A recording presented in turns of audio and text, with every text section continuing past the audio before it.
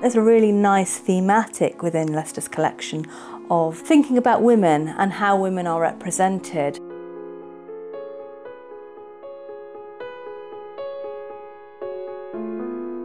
Franz Marc's Red Woman is very much associated with his time as a Blauer Reiter or Blue Rider artist, a group of artists based in Munich just before the First World War. They were very interested in thinking about avant-garde strategies for representation, and many members of the Blauer Reiter, including Wassily Kandinsky and August Macke, were all interested in the use of colour. And I think you can see that very clearly in Franz Marc's Red Woman. It dates from 1912. It shows a woman in red, which is one of those signal colours the Expressionists used. Marc developed his own colour symbolism. Red was thought to represent matter or the earth. She's blending in with her surroundings, so there's a real sort of sense of a relationship between women and nature in this work. Because of the use of colour, it brings out the emotions. It is not just a depiction of a beautiful woman seeing from behind.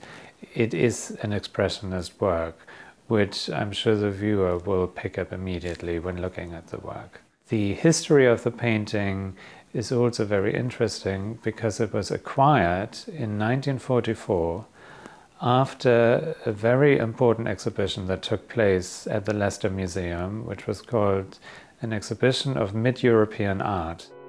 Really due to the incredible foresight of the director of Leicester Museum and Art Gallery, Trevor Thomas. It was a cannily chosen title because it was primarily a collection of German painting that he was displaying in 1944 during the Second World War, when Anglo-German relations were not at their best. How on earth could you, at the height of the war, go and buy something which was so blatantly related to the enemy?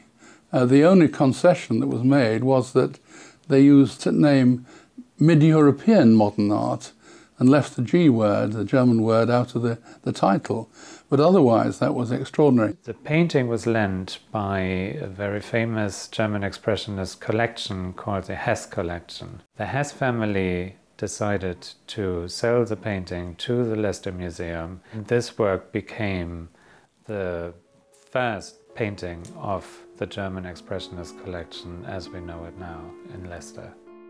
Works by Franz Marc are very rare. He died in 1916 during the war. He didn't leave a great number of paintings behind, and so again this is what makes Red Woman a particularly unique work.